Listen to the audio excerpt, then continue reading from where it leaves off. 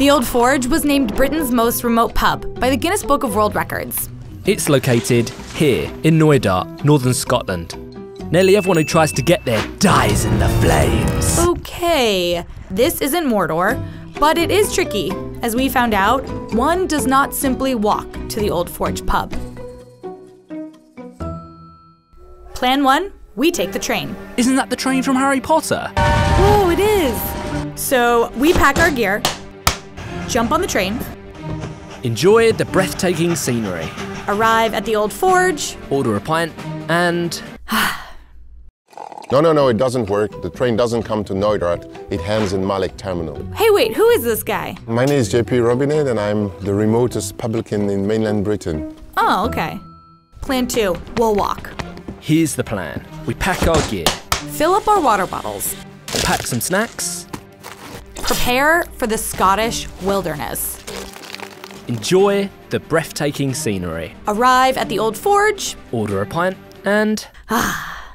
Well, you could, but to be honest, I don't think you would, because it is an 18 miles hike and it's very boggy. No tracks, just cross country through the highlands. And you could carry all your gears all the way up. I don't know, it's quite difficult. It's 2 days hike, 1 night in a bothy. Okay, plan 3. We drive. We pack up our gear. We hire a car.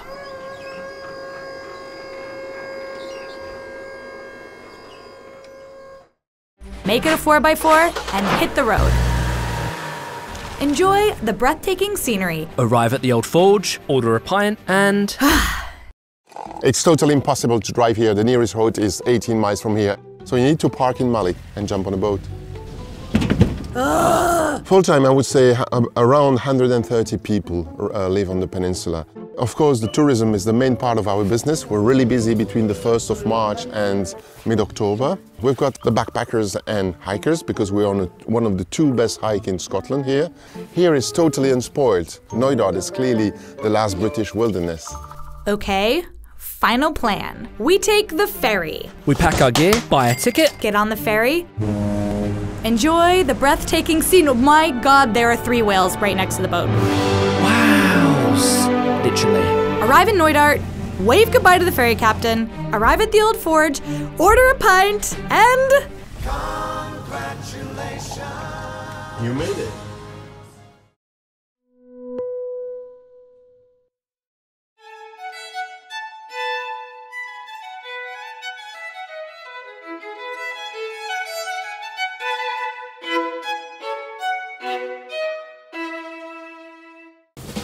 There's a ramen shop on Rishiri Island off the northern tip of Japan.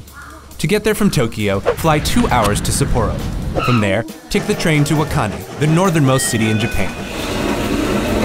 You then catch a ferry to Rishiri Island. Make your way to the western part of the island, and once you're there, let's hope you're on time. It's only open 2.5 hours a day. But the trip is worth it, because the place is said to have some of the best ramen in all of Japan. When it comes to ramen in Japan, there are a few places whose names will draw people from all around the world.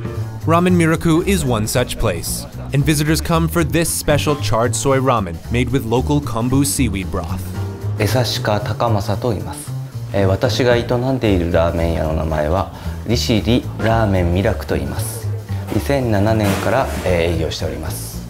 今の父で1代目になりますので、この地元の利尻昆布の味をラーメンという形で表現して日本の皆様、世界の皆様に食べていただきたくて開業しました。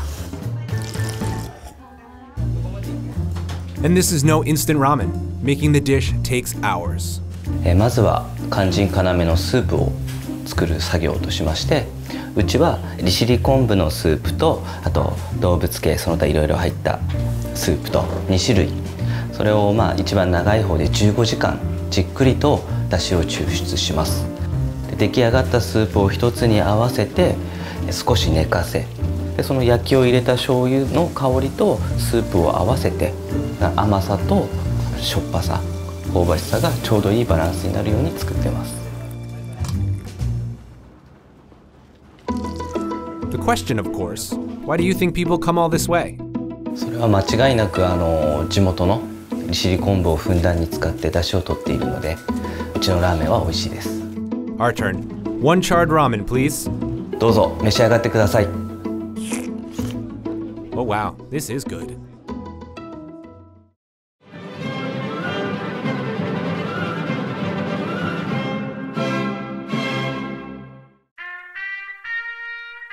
There's really no difference between here and home. It's just everything's compacted down to a 14 by 14 room.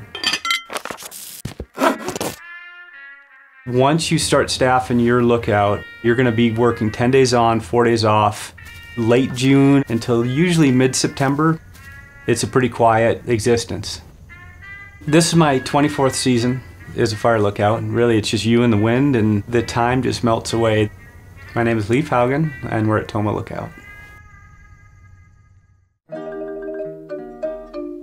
A fire lookout is a structure that sits on top of a mountain or ridge top that has a good view of the surrounding country. And the staffer then is tasked with living there for extended periods to watch for fire. It's funny because I get a lot of questions about the standard day. You wake up with the sun. I mean, it's hard to sleep in a room of glass much beyond sunrise. First thing I'll do is make a cup of coffee. And usually I'll have that first cup of coffee on the front porch. Sit out there, watch the sun come up. Certainly every morning I go out for a walk.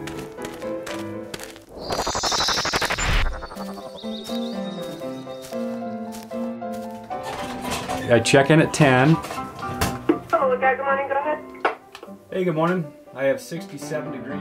I take the weather every day at 2. Winds are calm, skies are clear. And check out at 4:15. Everything is good and clear. Have a good day. I think the solitary nature, when there's really no fires going, the only thing I might do is check in on the radio twice a day. That might be the only time I really talk, unless I'm talking to myself. I think what's so tricky sometimes talking about the lookout experience is you're not talking to anybody about it. So you more intuit it, you more experience it. I think that's why I always use the term resonance, because you just can feel it and sense it. Maybe that's fanciful, but it certainly is the way I feel about it. You know, you just find yourself sitting on the porch watching the world go by for hours on end. It's beautiful.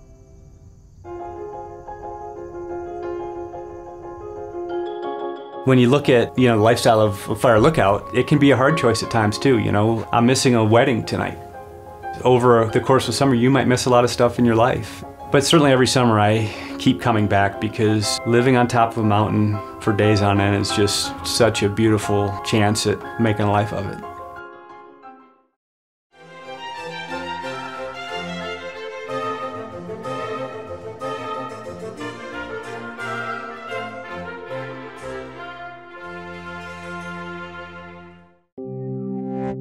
We're 4 days walk from the nearest road. The landscape's vast, the wilderness is almost unlimited. The access is by aircraft, on foot, or on the right day you can boat it, but it's a challenge in itself. Really, we are at the mercy of the weather and the tides in our day-to-day life. It's difficult living out here, but if you do what's needed and everything comes together, it's a really rewarding place to be.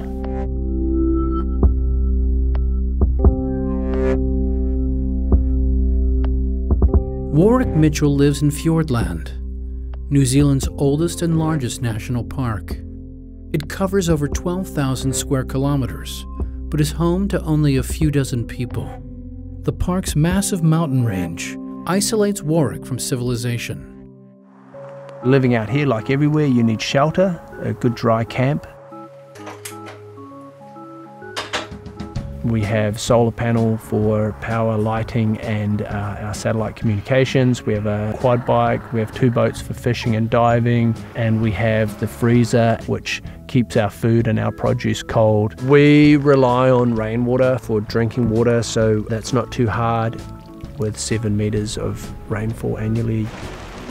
We largely live off the land. When you're living off the land, you're really at the mercy of the weather and the elements. So there's certain times that will allow you to go out and harvest a deer or catch a fish, capture the menu.